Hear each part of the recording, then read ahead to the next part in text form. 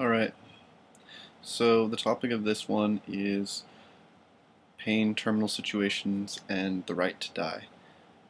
This is not normal morality. Please, anyone who wants to comment, I'm going to say this at the beginning, hopefully again at the end, and you have something really big to say, like, do really take the time to maybe cite the point in the video and make a longer than a couple word response. Like, this is not a topic I really feel like hearing any easy answers about, because it's not an easy problem. So, pain, situations in which I pity and don't, are basically if no one's, the first time someone puts their arm in fire, if no one told them, then, like, how are they to know? You pity them, it's really sad. If they do it 1,000 times, you go, that's dumb. I don't feel bad for you, stop doing that. If someone does something they're not culturally supposed to do, or that there's no really good reason, I mean, this one's kind of iffy, but like, because they should know, right? Everyone knows you don't yell cuss words in public or something like that, right? But it doesn't actually hurt anyone. So I do pity people who feel the need to do something new that doesn't hurt anyone. They go through with it, and everyone gets mad at them and hurts them. I do pity them. People who go around hurting people for no good reason, I don't pity them so much. Like, because obviously someone's going to get back at you, or if you can't find a way of doing it without hurting people, then for the most part you can't find a way of keeping it going, because eventually it will bite itself. Um, so, those are basic situations in which I do and do not pity, and this all leads into when someone's in a pitiful situation, I think there's three things to do. The first off is to fix it. Fix it at its core. And this is science. There's no other way you're going to get to this one but hardcore science, studying the situation, being intelligent, very intelligent. And in fact, you never actually reach it, because at its core, it's all one problem: existence. It's unnatural to some degree, but I digress. So the second one is alleviate what you can of the pain. Create, at least make the situation better than it is bad. And a lot of people get to this and consider that good enough. I don't believe in that. I think that even once it's good enough, you have to keep pushing towards solving the problem.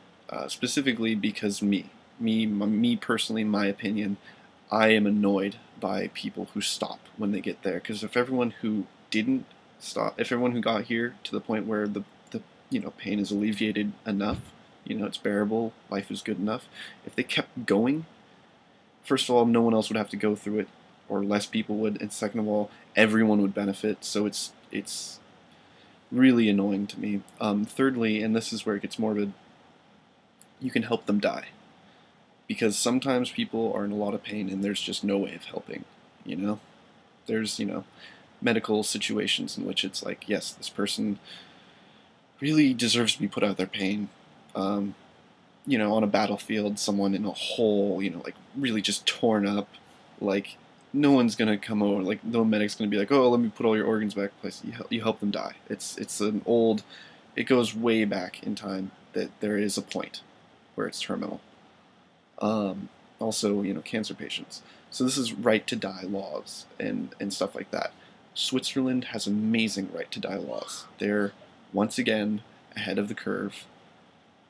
In Switzerland, you basically, you can just want to die, and they can be like, well, let's check you out with a psychiatrist, make sure that you are, not going crazy right now. If you're totally bonkers, we're gonna, wait until you can speak with some, not vision, lucidity.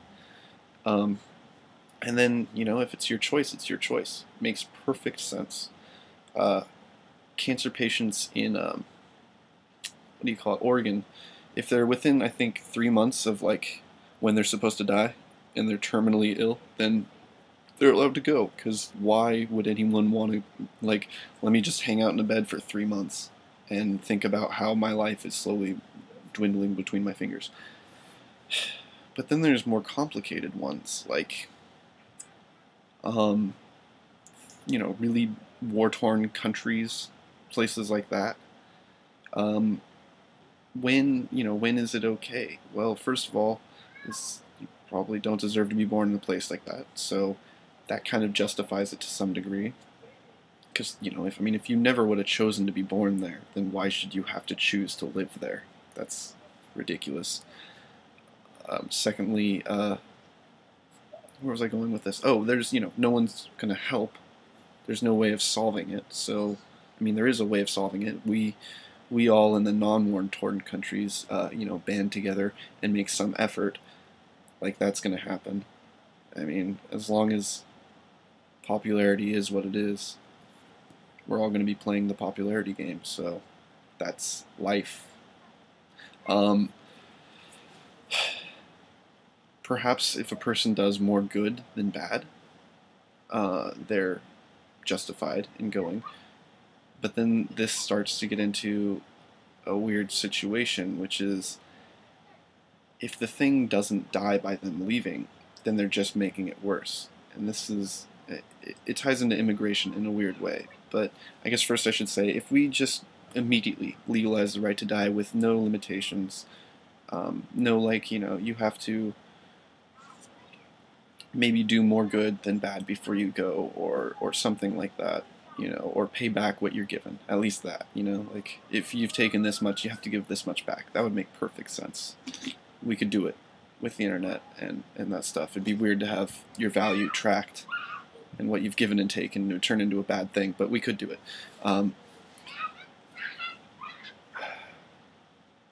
Where was I going with this, though? Oh, if everyone was allowed to just go, we would lose, I think, the best people, personally.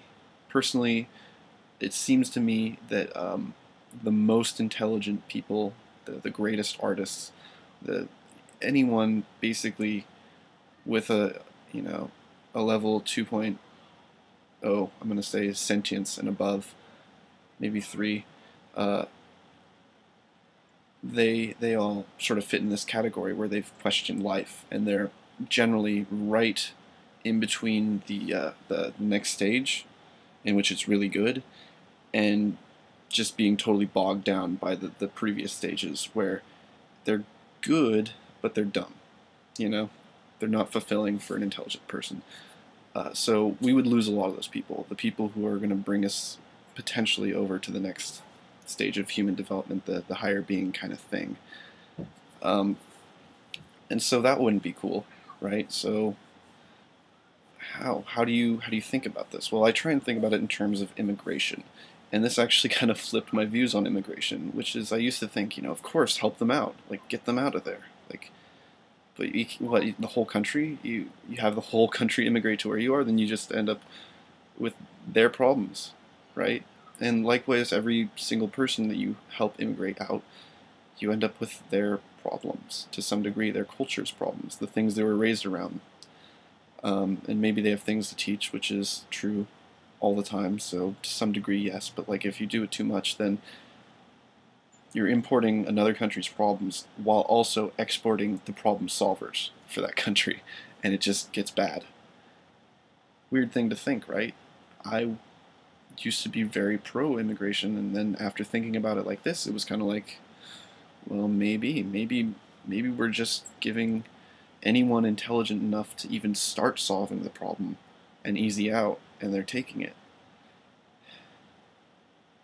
Wouldn't it just be life that the people who bring the most joy suffer the most? Wouldn't it just be those people who push on the in-between stage between low level and higher level, between the popularity game and the vast, infinite, the people who push that they would be in the most pain? It would be really applicable for some horrid reason. I guess it's for the sake of not doing it again. I don't know. But it's, it's basically the same concept, though. Do we let everyone who's going to help us to the next stage just leave? Well, maybe we would learn, and I doubt it. I doubt society would learn to give these people a reason to live. I doubt it, because or better reason to live. I mean, I don't think that if all the intelligent people killed themselves, that society would be like, okay, we have to start caring about these people and not letting them be shunned, and we have to quit playing the popularity game and be like, no, these people come first, you know, or change the popularity game. I doubt that would happen. I especially doubt it would happen in, you know, ghettos. If we were like, you know, oh no, if you're intelligent, leave. I doubt they'd be like, oh, we should start treating intelligent people better so they stay here. Like, that's not gonna happen in a ghetto. They're gonna start being like, intelligent people who leave are dumb, and similarly, people who kill themselves are considered dumb. So, so painful. But, um, that's basically the topic. I mean, when is it okay to leave? Well, maybe if you have someone replace you, if you have some intention of coming back, you know, like that kind of thing. Is it fair to say that we should force anyone who's smart enough to try and get out of a ghetto to live in the ghetto just to make it better? Is that fair? God, no. We should go over there and help them, but by that token, someone should come down and help us, you know? It's really, really a tough situation, and that's why I said at the beginning, like, there is no right answer at this point, and it's awful. Honestly, I think the most right answer is just to appreciate that if you're in the ghetto, you should appreciate the intelligent people, because they're all that's good there, really. I mean, like, you could be all about the popularity and the money and the gangs and the blah blah blah, or you could appreciate the intelligent people who probably are trying to leave, and maybe they'll stick around a little bit longer and actually do you some good. Similarly, as a society, we could try and appreciate the people who basically aren't going to leave because they're enslaved by us, I believe. I believe that by not having right to die laws, it's basically society's way of enslaving intelligent people so that they have to work for everyone else's good, because intelligent people do that, you know? So, I mean, basically, I guess we already have them enslaved, unless they decide to go off on a hare and do it themselves, which, another topic, it's not easy. Killing oneself is not easy. Don't ever call it an easy way out, because it's not. It's the hardest way out. It's way easier to just keep doing what you're doing. By nature. Anyways, though, you know, as a society, I suppose I'm thinking it would be best to appreciate these people, or let them go, because if we're not going to learn to appreciate them, we're never going to make it. So it might as well just become hell, you know? And if we're going to learn to appreciate them, they'll take us to heaven. I mean, not that I believe in heaven or hell, but like, essentially the idea is it either turns into a really bad ghetto, or we appreciate the smart people who will turn this ghetto into something better.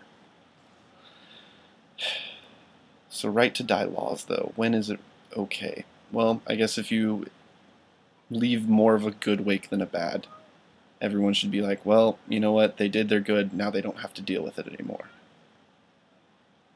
I think that's fair. I think that's a fair point. Yeah, so that's about it. If anyone's really trying to go, Switzerland has open suicide stuff.